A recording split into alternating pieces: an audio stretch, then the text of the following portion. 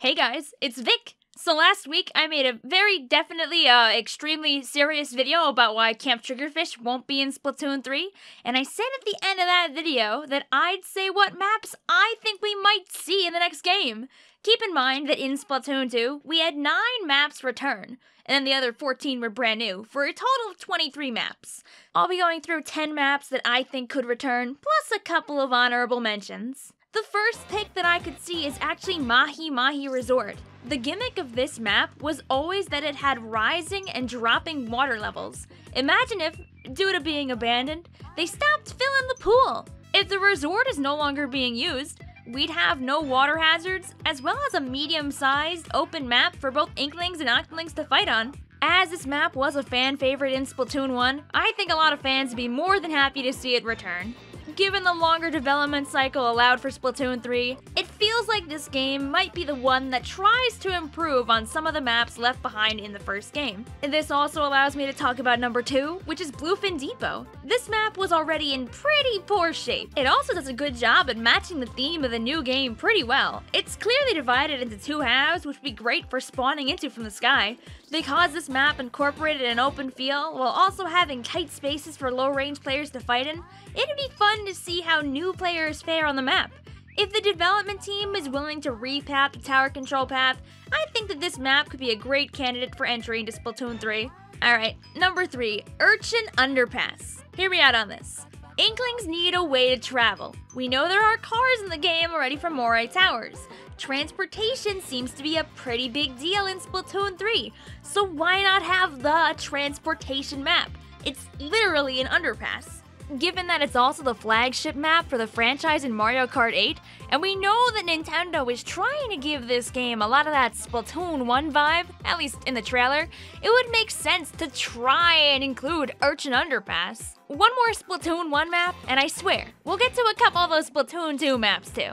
We got number 4, Flounder Heights. If Inkopolis is no longer the freshest place to go, what if the apartment complex located at Flounder Heights is also no longer needed? And the idea of being able to spawn onto the top of the buildings instead of the bottom seems really fun, especially if it leads to a lot of early game teamfights. Since it's been at least 3.5 years in the game universe since the end of Splatoon 1, as 2 years have passed between Splatoon 1 and 2, and 1.5 years have been confirmed to pass between 2 and 3, there would have been plenty of time for some chaotic cephalopods to take over the place.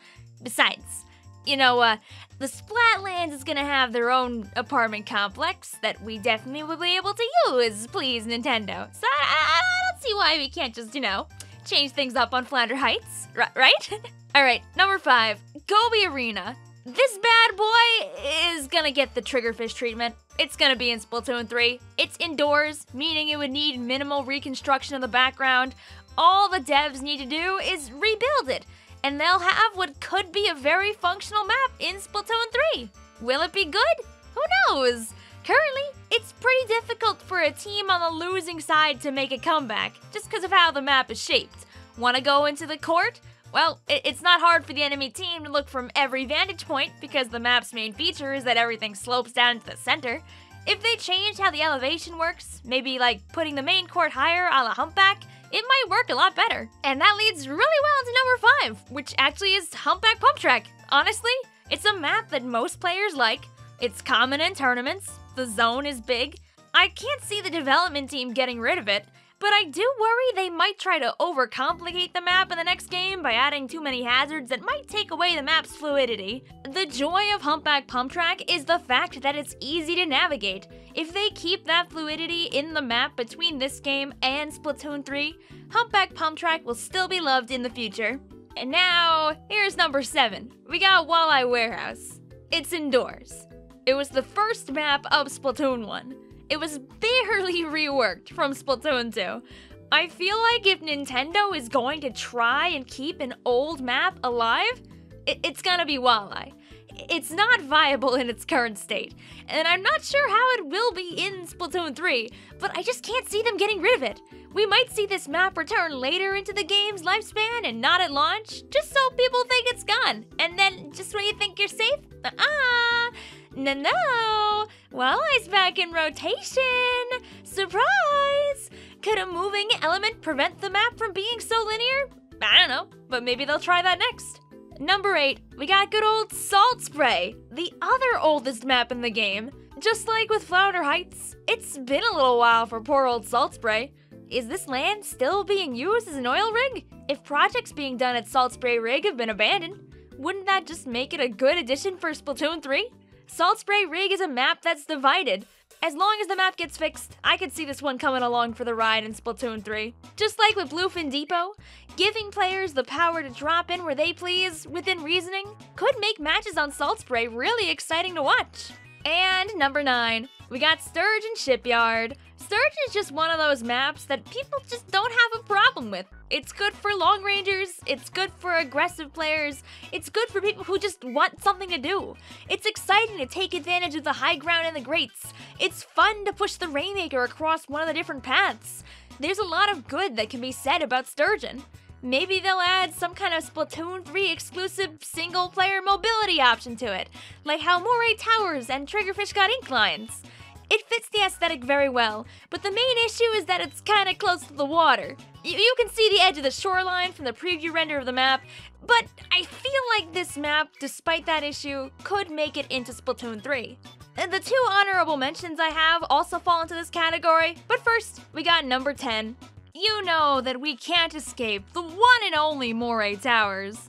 Or would it be 2 and only, seeing as this map takes advantage of 2 separate towers?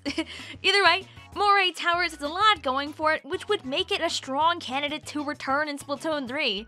If we're gonna continue to believe that Splatoon 3 is taking a lot of its identity from Splatoon 1, as opposed to Splatoon 2, it would make sense to bring Moray Towers back.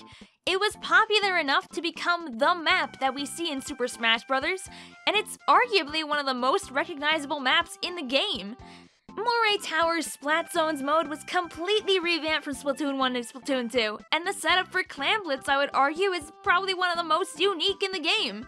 The question is, can Nintendo make Moray Towers more functional? Or will it still just be a sniper haven? Is that even a bad thing? It'd make sense to still have some maps where the snipers can perform really well on, like the bow.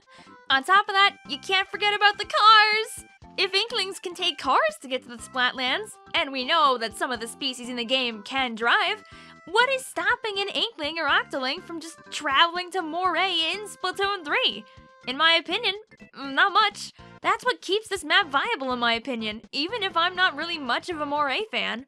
Now, I do have a couple of honorable mentions, but first, we have to make an assumption, because there's something we just don't know. How far away can Inklings travel? How far can they super jump? It can be assumed they can't just super jump from Inkopolis to the Splatlands, seeing as our main character takes the train to actually get to the main area. So, let's allow for a hypothetical here. Could they travel long distance with certain restraints? Like they have to be doing it for a turf war? How does travel even work when we're going from the lobby to the maps in our matches? That's something which is never explained in Splatoon. We just swim out of the spawn. If in Splatoon 2 we're all flying to the maps, why can't we just fly to any map that we want, even if it's far away? If that's the case, Piranha Pit, abandoned but atop the water, could come back again, even if it's no longer in use. Piranha Pit matches the aesthetic of Splatoon 3 really well, minus the water. The same thing goes for Snapper Canal. It's an open, unique map that could be reworked to be a better battleground in the next game. If the development team is willing to put so much effort to save maps like Camp Triggerfish and Moray when transitioning to Splatoon 2, what's stopping them from trying to fix Snapper Canal for the next game? That's everything I have to say about the future of Splatoon 3, and the maps that we might see. I think beyond these ones, we probably won't see any other returning maps, but we will get some new ones. I'm super stoked to see the ideas that Nintendo will put into this game and see how they work alongside returning picks. If you enjoyed listening, please subscribe and check out my other Splatoon content. There'll be more soon, so thank you so much for your support. And as a side note, this video is now timed hilariously, seeing as Squidman just ripped apart my Triggerfish video as a joke, and Dude also just made one of these videos just like mine. So I've linked both their videos below to give you even more map-related Splatoon content. Yay! Goodbye! Go watch those, or my video, or some other Splatoon stuff. Have a good day. This video is now done.